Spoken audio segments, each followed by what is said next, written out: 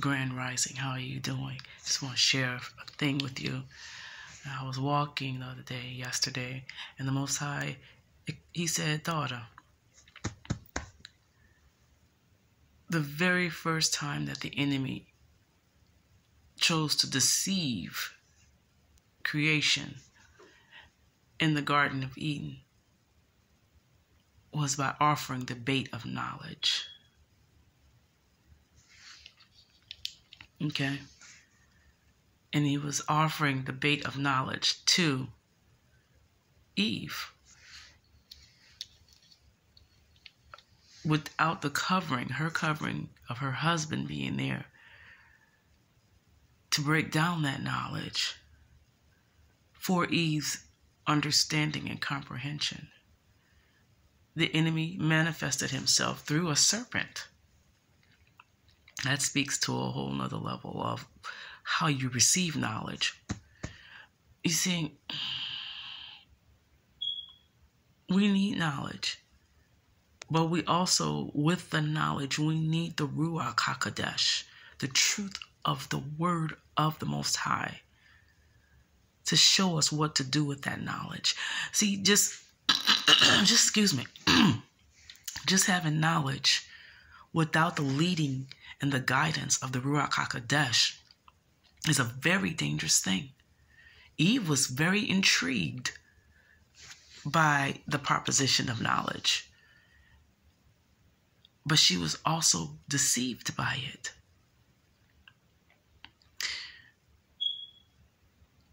Our people are destroyed for lack of knowledge. True, it's in the word. But along with the lack of knowledge, it is the rejection of knowledge and of wisdom that causes the domino effect that snowballs into deception, full-blown deception. When the watchers who were supposed to be watching us decided to share knowledge with creation, who did they share knowledge with? See, the watchers, they decided to sleep with the daughters of men. Oh, y'all not gonna like me. They decided to sleep with the daughters of men, but not only did they sleep with the daughters of men, not only did they procreate with the daughters of men, but everything that they created, everything that they birthed. See, y'all think that everything that's birthed is of Yah. I keep telling y'all, I've been telling y'all that, trying to tell you that for years, but you've not been listening. Everything that's birthed is not from the Most High. We want to celebrate birth of this and birthing that and birthing this and birthing this into the natural realm and blase, blase, blase. Nephilim was birthed into the natural realm too. What does that mean? Because you gave birth. I'm not celebrating you because you gave birth, because you did something. What spirit, what ruach is behind what you birth?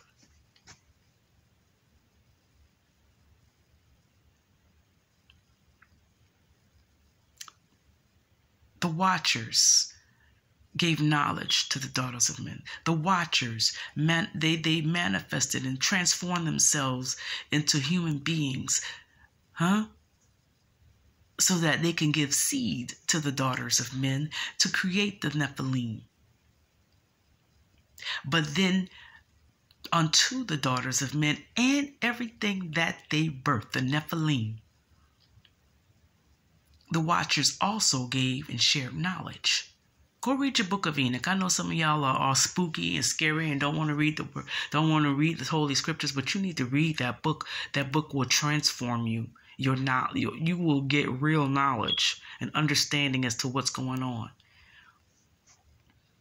They dispensed knowledge to the Nephilim and to their mothers and to everything that was born forth from them.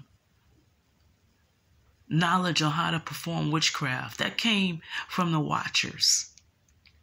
Knowledge about technology, that came from the watchers. knowledge on how to build weapons of war. That came from the Watchers.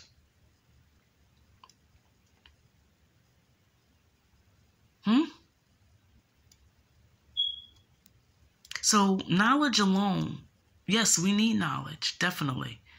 But knowing what to do with that knowledge is key to walking in kingdom authority and purpose.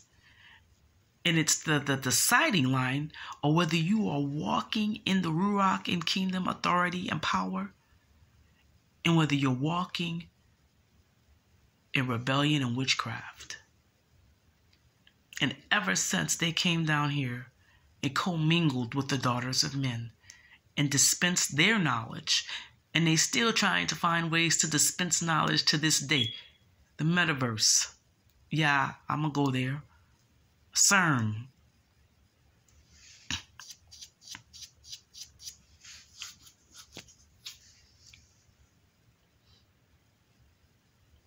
Everything that all the knowledge that's being dispensed and information that's being dispensed and turned into knowledge in this day and hour, where they're trying to turn everything, they're trying to transform everything to operate in a virtual reality. I've been telling y'all this for years, but nobody don't listen to me.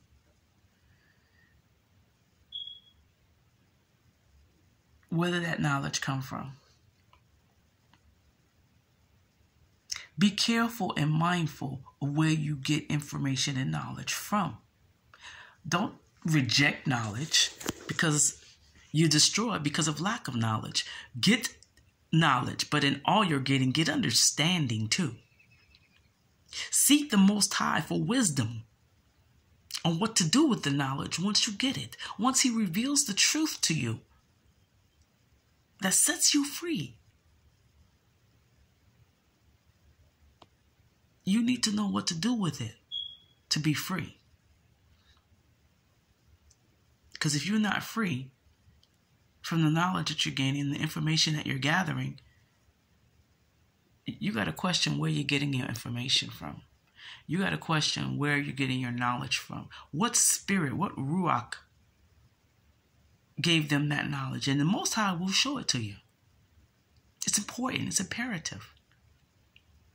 There's some people that spout some powerful truths and stuff that I agree with. But because I know what spirit they're operating in, I know what RUACH, where it comes from, where it emanates from, I can't listen to them. The word talks about the spirit of truth. The RUACH of truth. Be careful. Be mindful.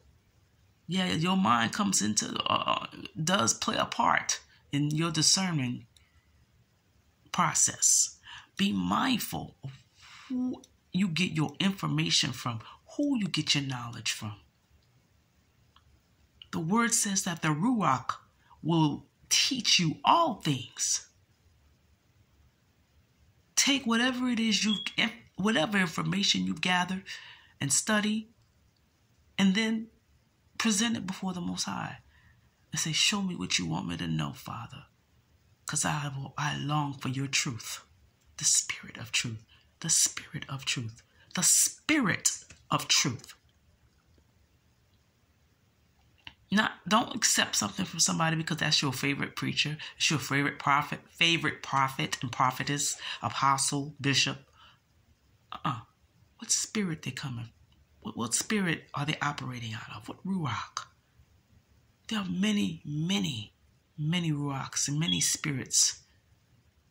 You need to find out which one is dispensing knowledge to you. People is tapping into the spirit realm by smoking weed. Whatever you get after you to smoke weed ain't from the Most High.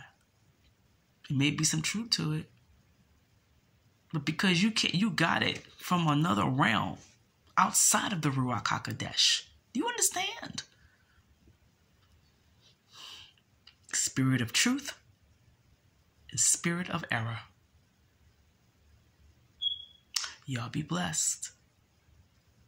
on this fake Sabbath day.